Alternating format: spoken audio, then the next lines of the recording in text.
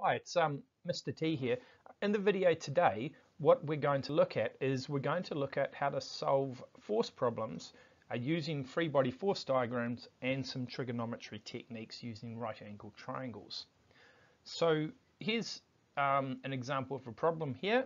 So we have a child is supported by a parent on a swing.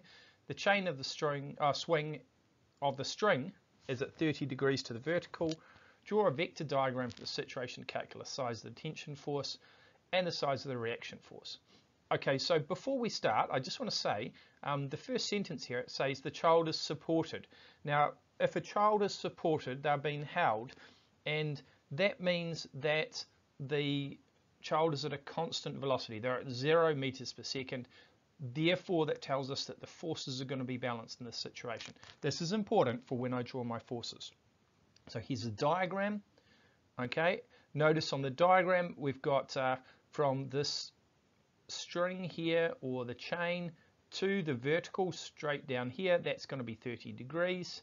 I'm going to draw a force now that goes away from the center of the mass here of the child upwards along the chain here, and that's going to be the tension force. There'll be one directly downwards looking like this. And then I'm going to draw a reaction force, and that's the force that the adult is pulling backwards, holding the child from swinging down on the swing. Now these force arrows, I can take each one of these force arrows now and I can use them to produce a triangle. So the first one I'm going to take here is the tension arrow. There it is. I'll place that there. And then what I'm going to do is I'm going to take each of these force arrows and place them tip to tail. So I start here. Here's the tail of the tension arrow. Here's its tip. So at the tip here, I'm going to place the next force arrow. That's my gravity one here. So I'm going tip to tail. They're following each other.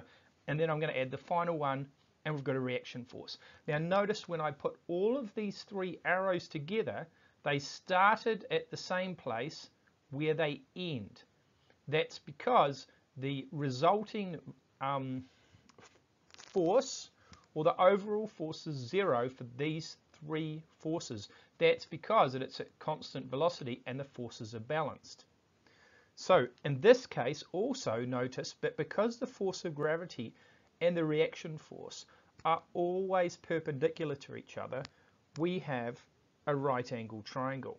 So this is important because now we can go and use this right angle triangle and do some trigonometry with it to solve the problems that we might have. So let's look in more detail at this problem here. Okay, so the first thing let's look at is we can work out the force of gravity acting on the child. So we can work out this vector here because the force of gravity equals the mass times the gravity constant, or 40 times 9.8. There we go. We've got that there, force of gravity, 392. Now, this is at 3 significant figures at the moment. Notice that the data we were given was only 2 significant figures. Instead of rounding it at this point, we're going to keep it at 3 significant figures and use this as we calculate the rest of our answers. Okay, so let's construct that triangle we had from the last slide.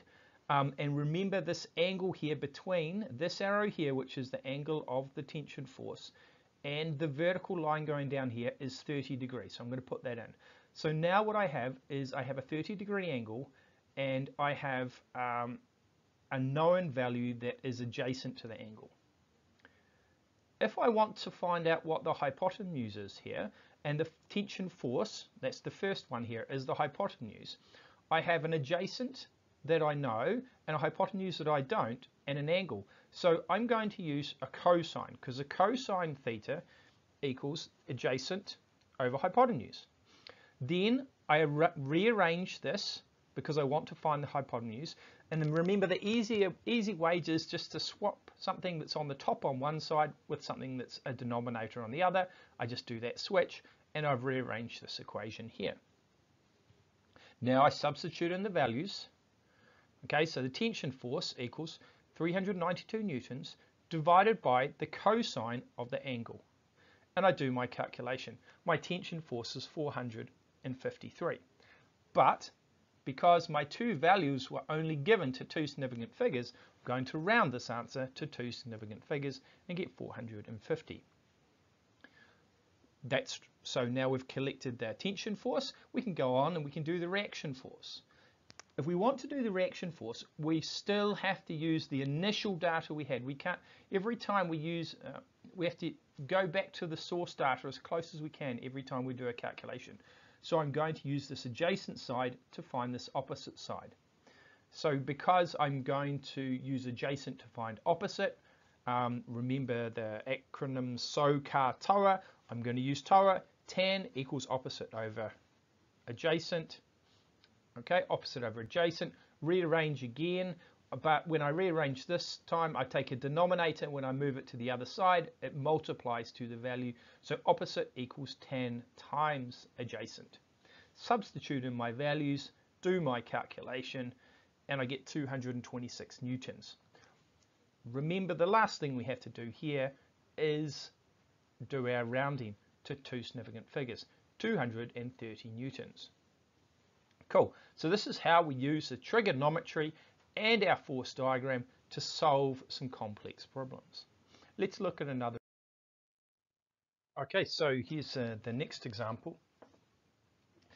So in this example, we've got a 65 kilogram girl on a skateboard. She's going downhill with an incline of 12 degrees at a constant velocity. Remember, constant velocity means the forces must all be balanced, so when we draw them in a triangle, they're going to follow tip to tail and start and end at the same place. They want to know the size of the reaction force only this time. We're going to assume that the skateboard has no mass, so we're just going to use 65 kilograms. So the first thing that we can do here is we can calculate the size of the gravity force because we know the mass of the girl. Here's the triangle first. I've put all of the forces tip to tail. Remember that the friction force is parallel to the surface and the reaction force is perpendicular to the surface, so they are 90 degrees to each other, so I can draw that 90-degree angle at the top.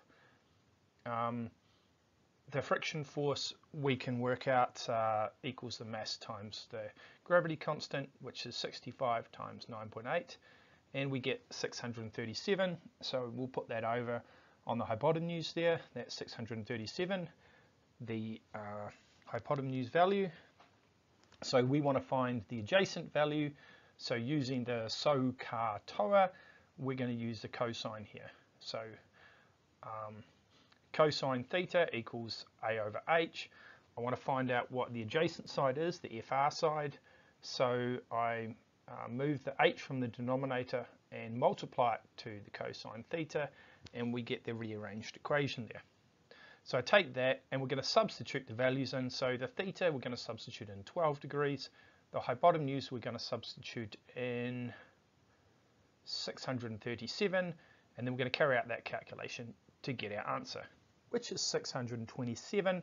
Again, we look at our original data, we see our original data is just two significant figures in each of our data here, so the smallest number of smallest accuracy is two significant figures, so we're going to put our answer to two significant figures, 630 newtons.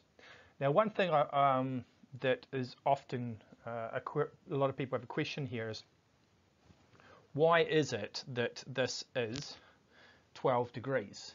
The angle here, why is this angle here 12 degrees? Well, it so happens that the angle, they said the angle between the horizontal and the ramp here is 12 degrees. Now because the gravity force is 90 degrees to the horizontal, and the reaction force is 90 degrees to the perpendicular, sorry, not to the perpendicular, to the ramp, to the surface, because they're both 90 degrees to these two, they must be the same angle difference between the reaction force and gravity as the horizontal and the surfaces. So when the angle theta is 12 degrees, the angle between the horizontal and the ramp surface is 12 degrees.